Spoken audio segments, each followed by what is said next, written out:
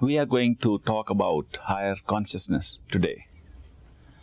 When perfect living masters mention higher consciousness, they do not refer to an altered state of consciousness. They do not refer to a new awareness, something that we are not experiencing every day. They really mean something higher, more desirable, more durable, more permanent, more akin to our real nature, more real in fact. Therefore, it is best to understand how we use the word consciousness and awareness so that we can understand what is meant by higher consciousness.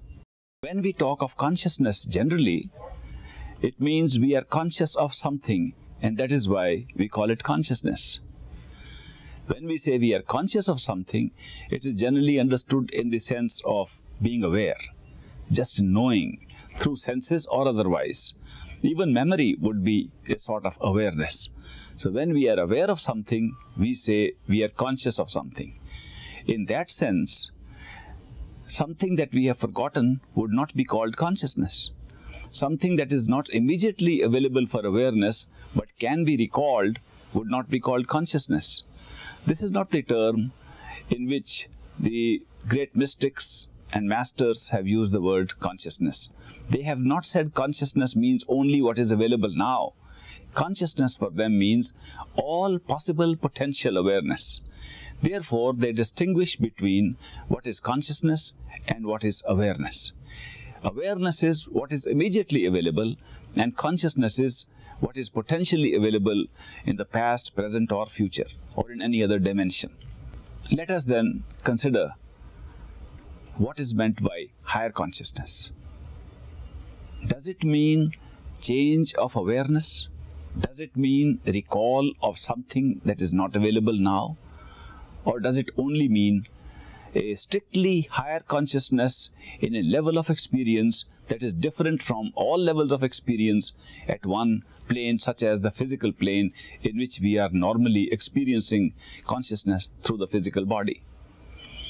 To make it more simple, I would put this question. When we talk of higher consciousness, are we including in higher consciousness dream-like states, trance-like states in which the awareness is altered but is no different than the awareness of other things that happen on the physical plane? That it is not much more real than the physical awareness in the wakeful state? What would we consider the recollection of a past life? Is it a higher consciousness, or is it merely expanded awareness? According to the perfect masters, all these experiences of bringing into awareness that which is not immediately available is only expansion of consciousness or expansion of awareness, and does not mean any higher awareness or higher consciousness. People have experimented with consciousness and tried to find out if they can find ways by which they can reach levels unknown to us in the normal physical wakeful state. All those experiments do not yield any higher level of consciousness. Most of them merely yield information and experience of other altered levels of consciousness, such as wonderful dreams, strange recollections, recollections of past lives, meeting people and having strange feelings, emotional feelings arising out of the energy centers in the body, doing yoga and kicking off new experiences which one hasn't had earlier but are relatable to the other wakeful experience. All these are expanded consciousness. These are examples of expansion of awareness and not an example of higher consciousness. What then is meant by higher consciousness? Can we really pinpoint the distinction between an expansion of awareness or expansion of consciousness and the ascent of consciousness to a higher level? The perfect living masters, who are themselves experiencing higher levels of consciousness and can share it with us, they explain that a higher level of consciousness is like a higher awakening. Like we have the dream state when we go to sleep, and in the morning we wake up it is a totally different kind of experience. The dream suddenly becomes unreal. The whole of the dream world also at the same time becomes unreal. The characters in the dream become unreal. We do not say we have come from a certain place into another place. We say a certain experience which was not real has ended. This kind of transformation, this kind of change is called stepping into a higher consciousness. If the change is not so clear and so real, we do not describe it as higher consciousness.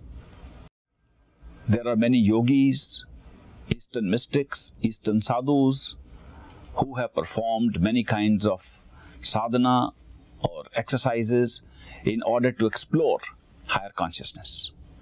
When they try to explore higher consciousness, they are fascinated by the fact that the movement of human attention in the different parts of the human body can kick off different experiences. And sometimes the tendency has been there to describe those experiences as higher consciousness.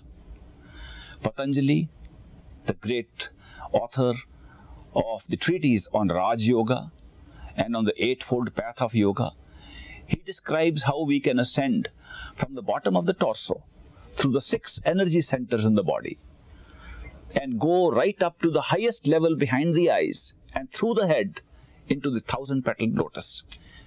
When he describes this ascent of consciousness, he is really referring to the ascent of attention at the existing physical level of consciousness through different energy centers in the body. And although it looks like each energy center gives a different experience as we go from the 2 lower chakras to the 3rd chakra to the 4th to the 5th to the 6th, although it looks that the experiences are different, in fact, we are merely having different facets of experience of an emotional type, of the type of expansion of energy awareness, but all in the physical body, in the physical level of consciousness. And when we get out of that kind of a sadhana or transcendental state or meditation or yoga, we come back to the physical state and we say, this is it. This is the real state which we can explore through all these centers, and now we are back where we are and we can talk to other people in a real way, in real terms of what we have experienced. Those experiences are merely parts of our physical experience. Because even after all those experiences, we still feel that the physical wakeful experience is a real one where we can relate to those experiences. We can almost describe those experiences as side flights, side trips into different areas of energy and emotions, which we normally do not have unless we put our attention on those physical chakras in the body. The perfect living masters do not regard any of those side trips or flights into energy centers as attainment of any higher consciousness. Because none of those experiences in any of the lower chakras which people attain through the performance of this yoga leads to an awakening of the same nature as awakening from a dream in the morning every day. In fact, many of the experimenters have described those states to be states of very great realistic dreams, as if they were very interesting dreams, not very interesting wakefulnesses. After one comes out of that state of dream and comes into a wakeful state from behind the eyes and feels that the consciousness has now come back from all those chakras, all those centers, back to the eye center, one feels one has really elevated oneself to the top. Many of the yogis used to describe the 2-petaled lotus, the eyes, as the highest. And they said we start from 2-petaled lotus and we return to the reality of the 2-petaled lotus, going in the middle to the 4-petaled lotus at the rectum, then advancing to 6, 8, 12, 16-petaled lotuses all along the way and returning back to the 2-petaled lotus from where they started. And they said, what we have discovered by the entire circuit of this yoga, of this experience in different centers of energy or centers of emotions, what we have discovered is that the truth lies within us, and although we start from here, we end up here, And we are the reality, therefore the self is the reality. And by this circuit of experience, we have found our own self. They have not found any new self, any new higher consciousness of the self. What they have found is that what they regarded as ordinary physical life is not ordinary physical life, that there are many other possibilities of experience, and they had those experiences and they have come back to the physical life, which indeed remains the top of those experiences and contains the methods and techniques by which those experiences can be attained. Therefore, although these are interesting, novel, new experiences, they do not represent higher level of consciousness or a higher consciousness. Therefore, they represent an experience of our existing consciousness in unknown areas of emotions and energy, which we are not normally tapping in. When we tap into them, then they look very interesting, and so we call them different experiences, but not higher experiences. You might have noticed that I am frequently referring to the experiences of these chakras as energy and emotional experiences. Why am I using these words? Because if you distinguish between the adjectives we use for different experiences, you will find that these are the two adjectives that fit in with this experience: emotional and energy experiences. People who have had experience of the yogic practice of the 6 chakras, they have never had experience of things like love, expanded thoughts, source of thoughts, universal mind, universal consciousness, origin of Akashic records, origin of the life and birth cycles. They do not find any of these things here.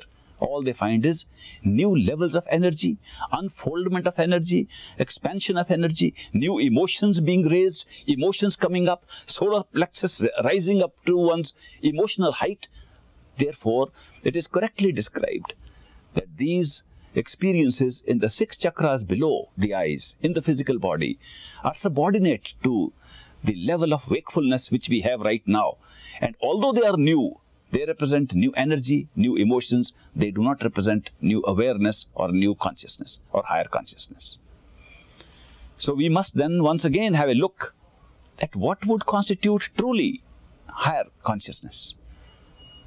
The perfect living masters, they come and tell us that real higher awareness starts from above the eyes, starts from above the local physical wakeful condition.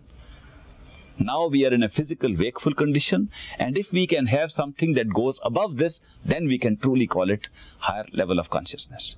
It should be a higher wakeful state, not only a higher state of experience, but a higher wakeful state, in that we should feel more awake, and this world should look more dreamlike than it does now. Just like when we wake up from a sleep in the morning, the dream state which occurred during sleep looks unreal in relation to the wakeful state in which we have come. Although while we are dreaming, the dream state looks real, but when we wake up, the dream state becomes unreal. This kind of change in consciousness or change in awareness is automatic. Nobody has to be told about it. Nobody does any research into it. There is no study required. When we wake up in the morning, do we ever check, are we awake or not? Do we pinch our bodies? Do we ask questions from people? We want to verify, are we awake? No, we know we are awake. How do we know we are awake? Because we recall, we remember that we went to sleep in this very body. And what happened in between, after we went to sleep and after we got up, was unreal. That we just made it up. And the dream looked so real, but it looked real because we were unconscious of the state. So if we are unaware of or unconscious of the physical state, the dream looks real. What would happen if we are also conscious of the physical state? Supposing during dream, we remember that we are sleeping and there is our body lying. The dream would look dreamlike, would never look real. Therefore, a certain amount of switch off of consciousness or switch off of awareness is needed in order to make the lower level of consciousness into a reality. Same thing is happening now in this physical state. In our physical level of consciousness, right now, we are experiencing this reality around us because we have switched off the awareness of any higher level of consciousness. We have a higher reality a higher consciousness, but we have cut it off. Therefore, this level looks real. Why should that be? Why is it necessary for us to cut off something that is higher and stay in what is lower in order to enjoy it? Let's put this question to ourselves in relation to the sleep and dream state. Why is it necessary for us to go to sleep at night? Why should we dream? What is the purpose of the dreams at night? Do they serve any purpose at all? Now, when we look at our own wakeful and dream state, we come to know that the stress of the wakeful state itself compels us to go into a dream state to recover the balance of the wakeful state. Have you noticed that? If we did not sleep for several days, the wakeful state would be too burdened with stress. The stress of wakefulness itself will force us to go to sleep and then come back refreshed. Looks odd, but it is true that we need a lower state of consciousness where what we take as real can be shut off and something else made to look real, in order that where we are real becomes refreshing, that we can recoup our state of awareness. Therefore, in order to fully understand the nature of sleep and wakefulness, we have to understand the nature of the pressures of wakefulness. When we are awake, we are under a certain pressure, that we are in a state of continuity of experience at a certain level.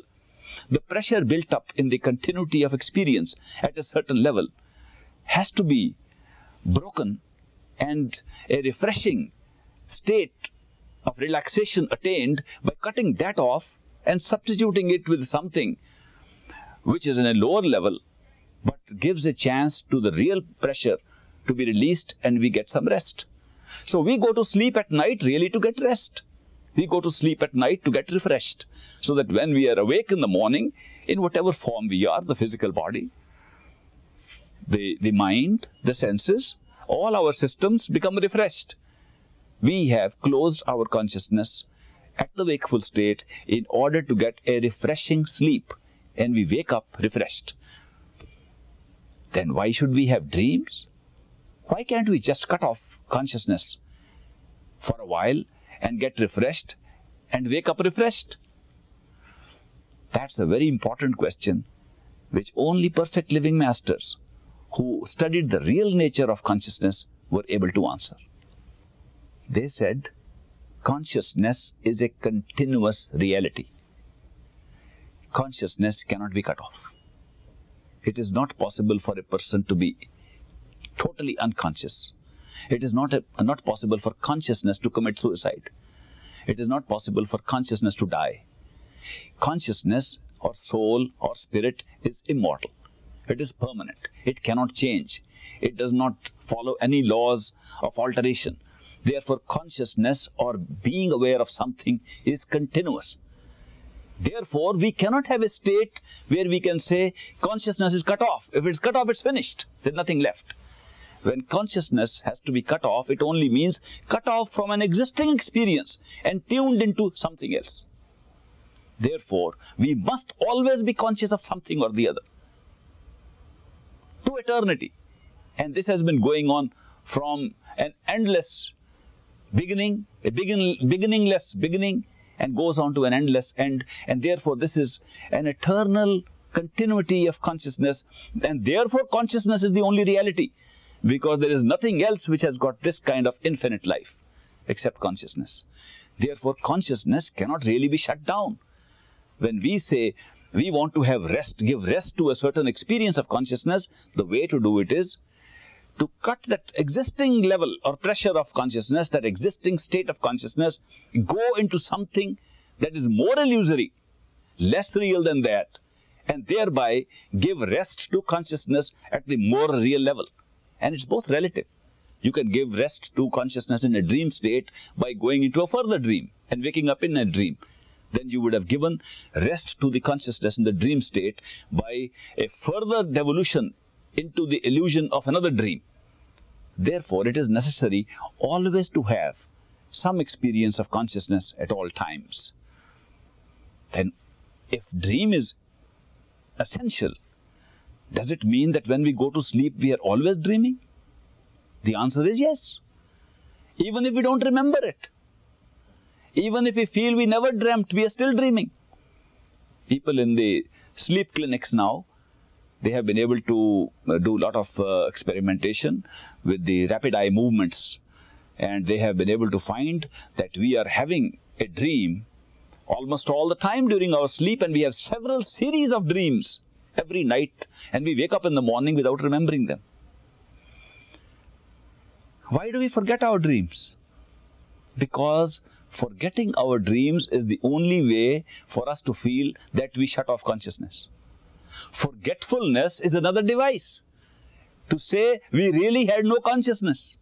Although we are conscious continuously, but by using this ploy of forgetfulness, we are able to attain a state where we feel we had no consciousness. Therefore, we feel more refreshed. We had a deep sleep, very refreshing sleep, because we had no dreams. Actually, that is not a correct statement. The correct statement is we had deep sleep because all the dreams we had, we have forgotten when we wake up. In order for this to work satisfactorily, the link between different levels of consciousness has been so designed that when we move from one consciousness to another, we get rid of the awareness of our vehicle, of our body, of our form in that level of consciousness.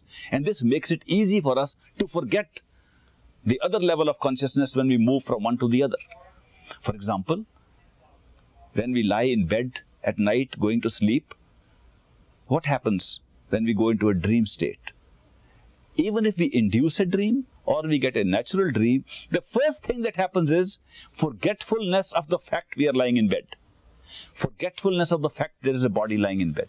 That's the very first thing. Nothing can happen. No other dream sequence takes place. When that happens, the dream becomes real and we go to sleep. The first thing is to get rid of this feeling of identity with a particular form.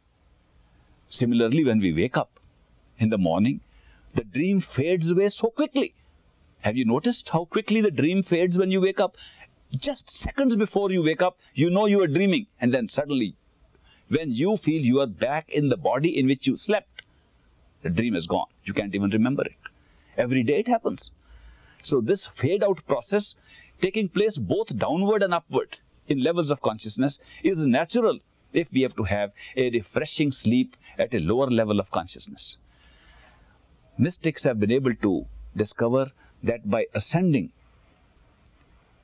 in processes of wakefulness to higher and higher wakefulness, we can discover the reality of this level of consciousness and the reality of other levels of consciousness, which are, in fact, states of wakefulness of greater reality, greater wakefulness, and therefore a higher level of consciousness than even the physical state of wakefulness. Does it not occur to us that when we can wake up from a dream which looks so real and make it look unreal, we could also wake up from the present state of physical consciousness and find that was also a dream? Is it not possible that we can keep on waking up again and again like that, and we do not know how far the limit is?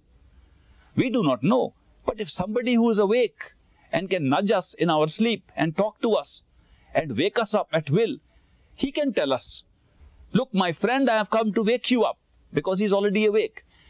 When we talk of perfect living masters, we do not see their form because we are sleeping and dreaming in the wakeful physical state. They speak from a higher consciousness. So when they speak to us, we hear their voice either inside us or outside in a form which we create temporarily.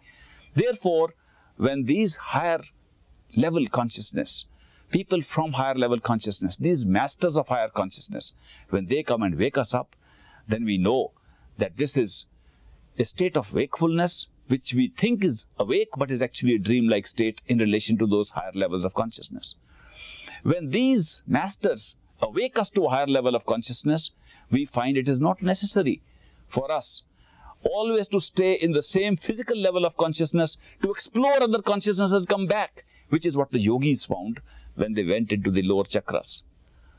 These perfect living masters, they tell us that we can rise to a higher level of consciousness without having to lose that higher sense and come back into the physical level to explain or explore or satisfy ourselves about those levels of consciousness. What are the levels of consciousness they describe? Briefly, they say if you wake up, you can find that you are in a state where you are really waking up like you wake up from a dream, and you can see things, do things differently than you did in a dream. The distinction is in certain principles of experience that we notice. For example, in this physical level of consciousness, we find a certain consistency in time, cause and effect of the different incidents that happen. And they said when you go into a higher level of consciousness, the consistency becomes even greater. When you go into a lower level of consciousness, the consistency disappears. In the dream, different segments come one after the other, and we don't know what is the beginning, what is the middle, what is the end. But in the wakeful state, above this state, we find even greater consistency. We can recall events and how they are connected with each other much more clearly than we can do even in this physical state. The description they give of the higher consciousness is where you can sustain your experiences without recourse to the physical systems, where you can have a sensory experience per se without having to depend upon a physical body or a dream body like in the lower states. That would be a higher state of consciousness. And you can have an experience of past, present and future like you cannot have in any other state. They say you can wake up again into a state of consciousness that is purely mental, where the senses don't play any part. Concepts, the origin of concepts, the origin of shapes, forms, colors can be traced back there.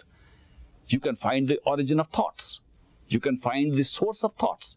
You can find the packages of patterns of lives, which we cannot find here. That is a truly higher state of consciousness. And finally, these perfect living masters tell us that we can go to the highest levels of consciousness where we discover that our real nature, our real self, never consisted of any of the forms that we adopted. It was neither the mental form, nor the thoughts, nor the other coverings of the senses, nor the covering of the physical body, nor the several forms that we create in our dreams. That all these forms were only covers upon our true nature of spirit or consciousness, which can exist by itself. So, the highest level of wakefulness as described by these perfect living masters is pure consciousness, where we do not have to wake up any further, and we can find that this is the starting point for all other sleeps to refresh us back to our own eternal state of consciousness. So that indeed is the highest level of consciousness.